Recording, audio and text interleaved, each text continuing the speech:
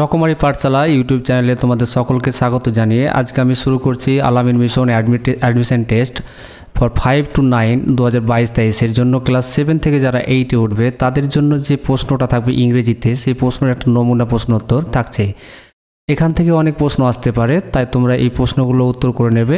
আর সাথে তোমরা text book থেকে যেগুলো পাবে সেগুলো অবশ্যই কমপ্লিট করবে, সিলেবাস কমপ্লিট করবে এবং আমার এই নোট এই প্রশ্নের ধাঁচটা কমপ্লিট করবে। দেখবে আশা করি তোমরা 100% ইংরেজিতে পাস বা আলামিনে চান্স পাবে। তাই তোমরা সময় নষ্ট না করে প্রথম থেকে শেষ পর্যন্ত দেখবে।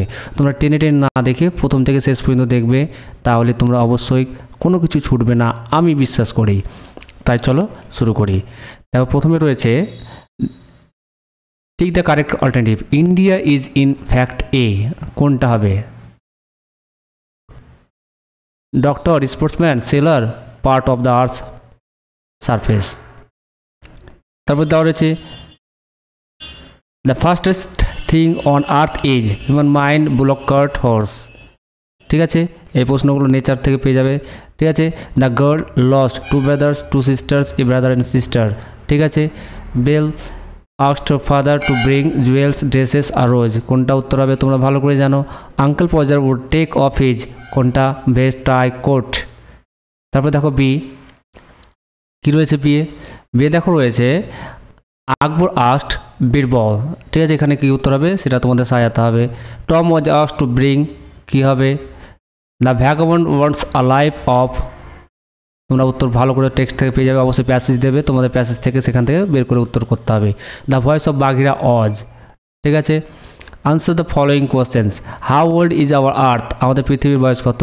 How did Birbal solve the problem? Why did bell go to the castle of the beast? Why did series feel very sad in the morning? ঠিক আছে, তারপরে দেখো ট্রু ফলস দেখতে পাচ্ছ। Fairy tales R rich in imagination, true না false হবে সেটা তোমরা জানো। বীরবল ওয়াজ indifferent two Akbar's travels. The vagabond dips the bread in the river water. Father will woke up early in the morning. Series was extremely fond of fair daughter. তারপর দেখো এরকম প্রশ্ন থাকবে। Fill in the chart from the passage. Cause, effect, কারণ, এটা তার ফলাফল। এখানে একটা ফাঁকা জায়গা দিয়ে দিবে, এখানে একটা ফাঁকা জায়গা দিয়ে দিবে। ঠিক আছে, এলোমেলো দিতে পারে, কিন্তু এখানে মেলানোর কিছু নয়। এই ফাঁকা জায়গায় এটার কারণ কি আর এটার ফলাফল কি হবে, ঠিক এই জিনিসগুলো তোমাদের করতে হবে। ঠিক আছে, তারপর চলে এসো কী বলছে। Fill in the blanks with the correct form of verbs. ঠিক আছে, রাম অ্যান্ড রহিম, এখানে বি ভার্ব ব্যবহার করতে হবে। দেন আছে, তাহলে কোন বি ভার্ব ব্যবহার করতে হবে তোমরা ভালো করে বুঝতে পারবে। দেন থাকলে কি হবে? মাই ফাদার, এখানে কী হবে, কোন টেন্স ব্যবহার করতে হবে? দেখো নাও রয়েছে, কী করতে হবে তোমরা টেন্স থেকে করতে হবে। Honesty dash. ঠিক আছে, এইভাবে তোমাদের অবশ্যই সমাধান করতে হবে। তারপর the boys play football tomorrow. ঠিক আছে, use the form of future continuous tense. ঠিক আছে, ফিউচার কন্টিনিউয়াস টেন্সের ফর্মটা এখানে ব্যবহার করতে হবে পেলে দিয়ে। ঠিক আছে, তারপর দেখো কী বলছে। The vase for keeping flowers, এটা হচ্ছে নমিনাল কম্পাউন্ড। ঠিক আছে, এ club to play football. A dog for keeping watch. ঠিক আছে, নমিনাল কম্পাউন্ড, এগুলো করতে হবে কি? ফ্লাওয়ার ভেস। ঠিক আছে, ফুটবল ক্লাব, ওয়াচ ডগ। তারপর দেখো make sentences with following pairs of words. মিটের একটা অর্থ রয়েছে, সেটা দিয়ে বাক্য করতে হবে। এই মিটের একটা অর্থ রয়েছে, সেখান দিয়ে একটা সেন্টেন্স করতে হবে। ওয়ান্ডার্ড মানে কি একটা, সেখান দিয়ে বাক্য করতে হবে। ওয়ান্ডার্ড, দুটো কিন্তু বানানো আলাদা, এখানে ও রয়েছে, এখানে এ রয়েছে, এখানে ও রয়েছে, তাই এখানে একটা বাক্য হবে, এটা দিয়ে এটা একটা বাক্য হবে। Use the prefix or suffix, পসিবলের একটা প্রিফিক্স বা সাফিক্স যোগ হবে, সেটা তোমাদের করতে হবে। এটা কি যোগ হবে? অ্যারাইভের কি যোগ হবে? প্রিফিক্স আর সাফিক্স আর হোল, এই তিনটে এই ধরনের অনেক প্রশ্ন আসবে। তারপরে দেখো কী বলছে opposite word. Little, heavy, Nephew, এই জিনিসগুলো মোটামুটি অপোজিট ওয়ার্ডগুলো মুখস্থ করবে।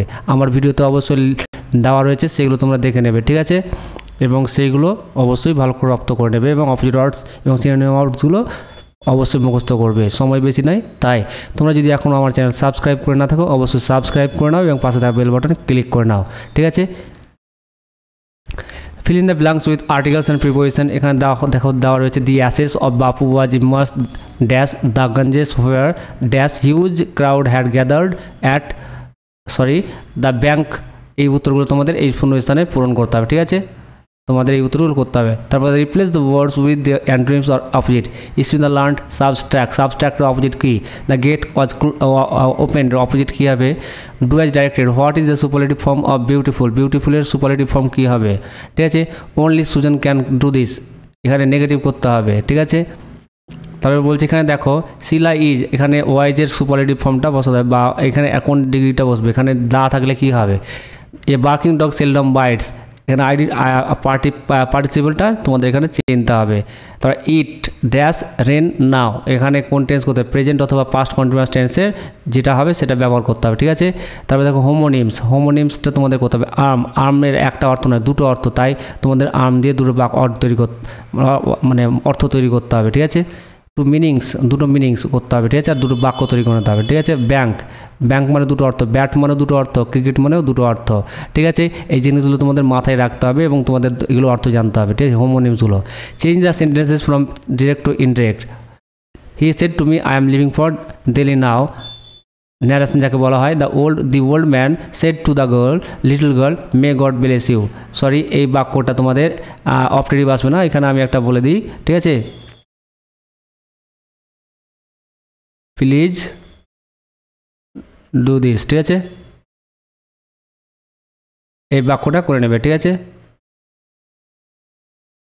তারপর দেখো কি বলছে, change into passive voice. I know you, তারপরে I don't disturb me, এলোর passive voice করে নেবে। ঠিক আছে, তোমরা যদি আমার চ্যানেলে এই ভিডিওগুলো ভালো লাগে অবশ্যই লাইক করবে এবং যত পারবে শেয়ার করে নাও বন্ধুদের মধ্যে। ঠিক আছে, তোমাদের প্রথম থেকে শেষ পর্যন্ত দেখার জন্য অনেক অনেক ধন্যবাদ। আমার চ্যানেলটি তোমরা সাবস্ক্রাইব করে নাও। ঠিক আছে।